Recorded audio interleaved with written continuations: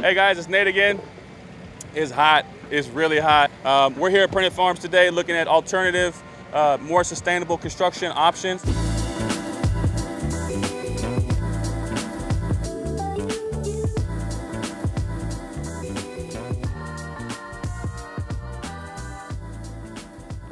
I'm in the construction industry, and it seems like to me and many others that construction is it's too monotonous. It's the same old every day. Block, wood, electrical, plumbing, monotonous, same. Having said that, just like the last 30 seconds, really, it was boring, right? That's how construction is every single day. And so what you see here is we have a construction printer. And basically what this does is it builds houses through concrete. And so how it works is this machine here, right behind me, is a mixer. So basically what happens is the concrete bag drops into the mixer, and then the water mixes with the concrete mix based on a few factors such as humidity, ambient temperature, and also how fast the actual nozzle is running. And then the pump then pumps it into this hose. The hose, the concrete moves down the hose and then up into the nozzle of the construction printer.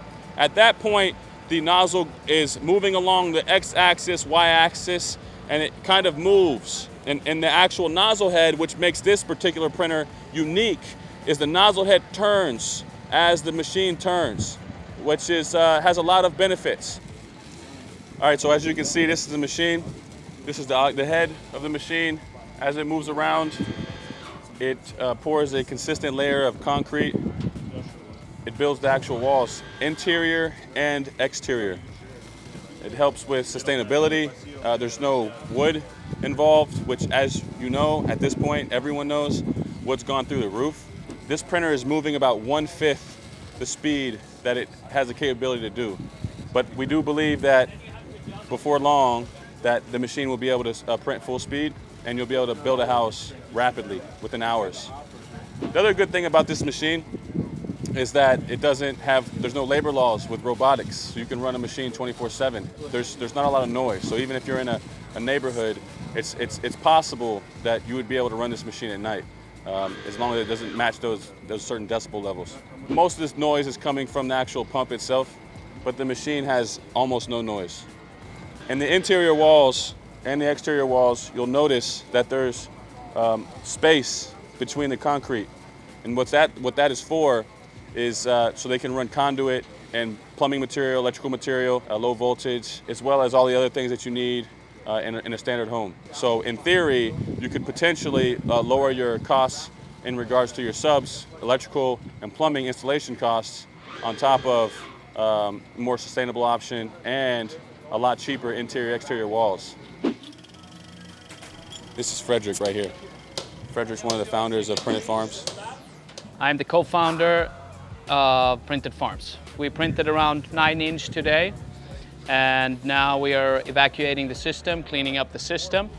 We're gonna start printing a second round here, where we're gonna use flaps to show off the smooth walls. Probably one of the first companies in the world that open up for live printing and live classes. The machine also can print roofs. It can also do stem walls if you like. It can do footers. It can do pretty much anything that you put your mind to, the machine can do.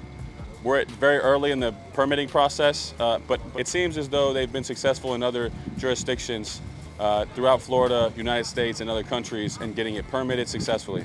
It's crucial through the printing process that you have a consistent mixture of concrete, consistent ambient temperature, as well as humidity and other things, because any of these variables can change the way the machine prints. It can change the sag of the concrete. There's a lot of things that can change based on your environment. Adrian, what? Adrian, had to go. He couldn't leave his station, so he peed in the mix. But what happened was it started flowing perfectly after that. So now they're doing some tests. They figured out make sure they figured out the pH balance and what he needs to drink to get it right. I asked the developers or the owners and the founders of the Printed Farms here about what's the best environment to print, and they said that they believe Florida is the best environment that they have right now to print. So they said that they would prefer a more humid environment than a drier environment. As the machine's printing, there's a metal kind of wire mesh that they put in and that helps for the rigidity of the walls. They do that every foot. You can do it every 12, 18 inches. They do it every foot. Overkill, they want to over-engineer. They'd rather over-engineer than under-engineer. This concrete is much stronger than a typical standard block. We've banged on some of this concrete with a hammer, and it's very obvious that block it's not even close. And matter of fact, this concrete wall is significantly thicker than a traditional block, and so the rating for insulation is much higher. So it's benefits across the board. There's not a whole lot of reason to build traditionally once this technology becomes more widely available.